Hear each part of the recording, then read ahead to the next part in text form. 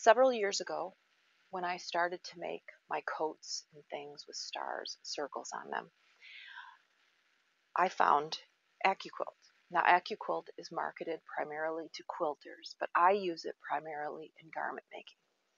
I started out with the baby, I think it's called a Me now, and then I invested in one of the studios.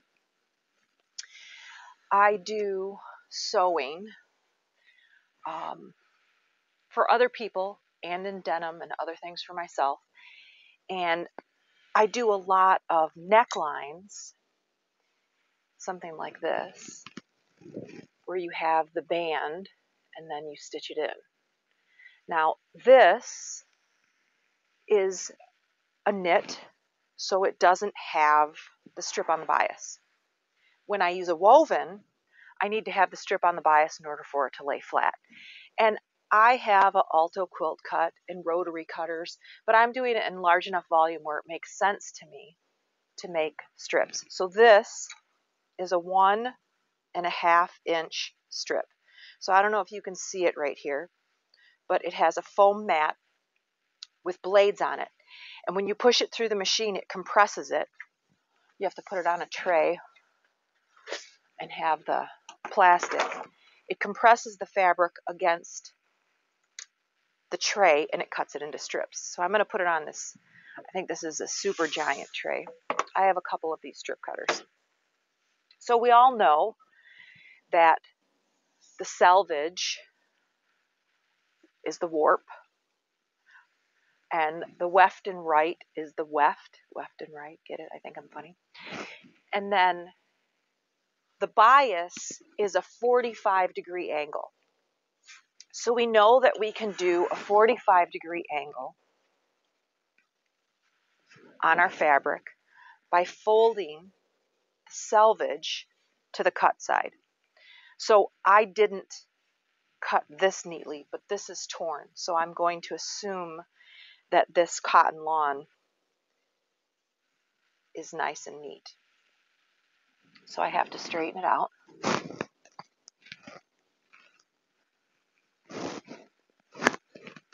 So it's a little bit longer wide than it is tall, but that's okay.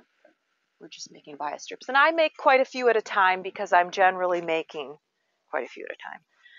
So I have to get this flat. And one of the things to realize is that while fabric won't stretch on the warp or the weft, okay, so this is a woven and it does have a little bit of movement. It's not really supposed to. But when you do something on the bias, you get a lot of stretch out of it. Well, we don't want to stretch out our bias strips before we make them. So I do a lot of finding. Where it is. This is a bigger piece than I should have used. But I pat on it because that makes it go. So this would be my bias strip in this direction. So here's my thing right here. I'm going to flip this and line it up. And I want to be cautious that I'm not making. So this has a limit, this board. So right here is where it ends. So I'm only going to go to here. This is, if this was something like a chiffon or a silk charmeuse, or something that has a lot more drape to it, I would have to fiddle with it a lot more to make sure that I'm not stretching out my bias before I get there. So then I take, so this is my cut edge. My selvage is underneath. I folded the selvage to the cut end, and then I put this resulting diagonal on my tray. So now I'm going to line this up. And, you know, you can make it as close as you can. To me, it's more important to have perfect strips. I've got a fold under here. So I can pull in this direction or this direction to straighten it. But I don't want to pull this way because this is my bias strip. This cotton lawn is very lightweight, so I can do a bunch at a time.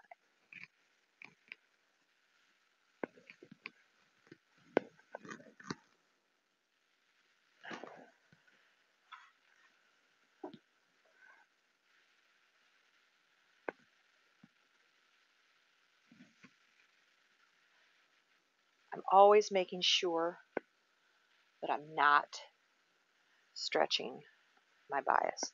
So I don't have to, this is going to be a piece that maybe I don't need. And I can have this going off the edge, although if I fold this, I can get some longer strips out of here.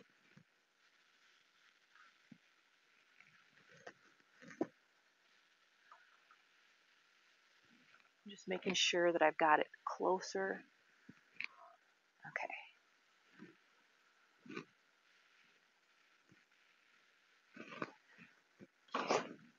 We have to put this on here. And then I have to get my quilt machine here.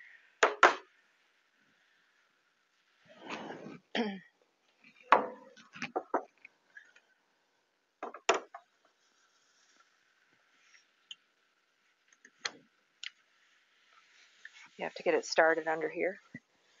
And then, you know, it's super easy to roll, very comfortable. I mean, you know, getting a little bit, but it's not difficult. It's just, you know, you're making sure that it gets all the way through. So when it's all the way through, I'm going to take this off. And I have wonderful, beautiful, perfect inch and a half strips. So this is no good because this was on the end. Sometimes get just a touch where I was off the edge, or it sticks a tiny bit in one of the cracks. So this is for something else. But I have perfect 1.5 inch bias strips in cotton lawn, as many as I will need for a while.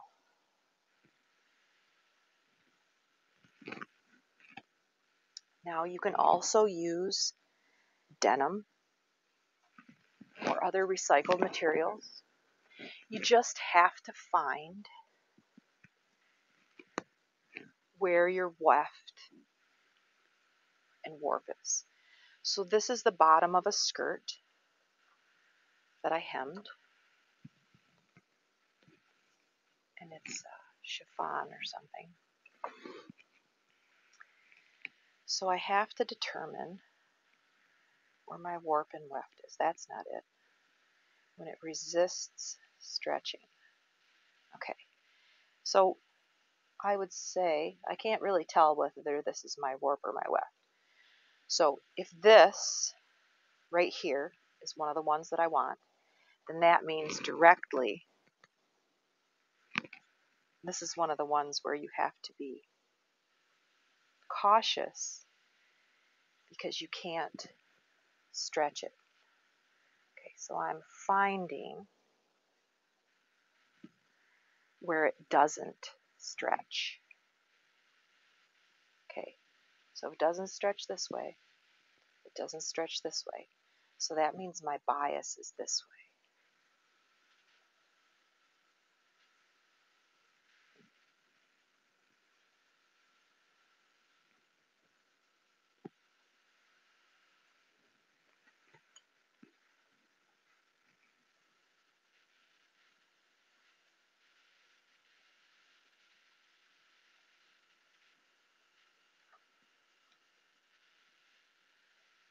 So that's pretty good.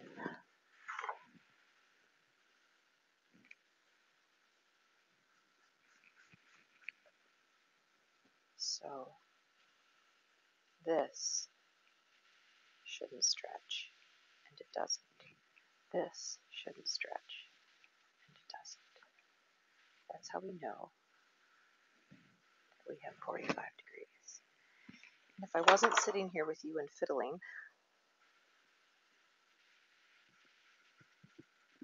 I'd try and get more. We can just make a few.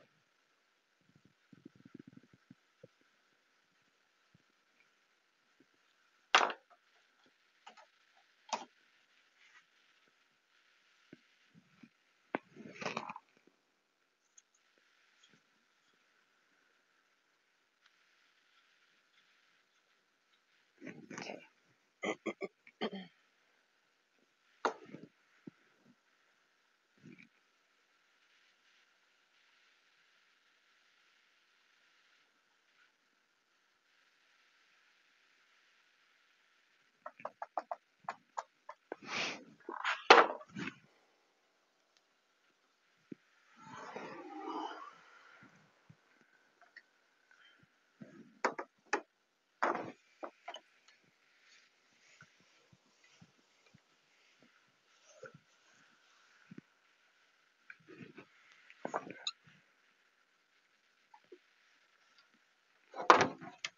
And I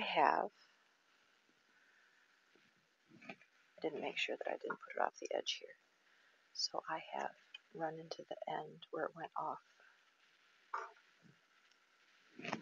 So these are perfect width on the bias for using whatever binding that I need them for. I hope that helped.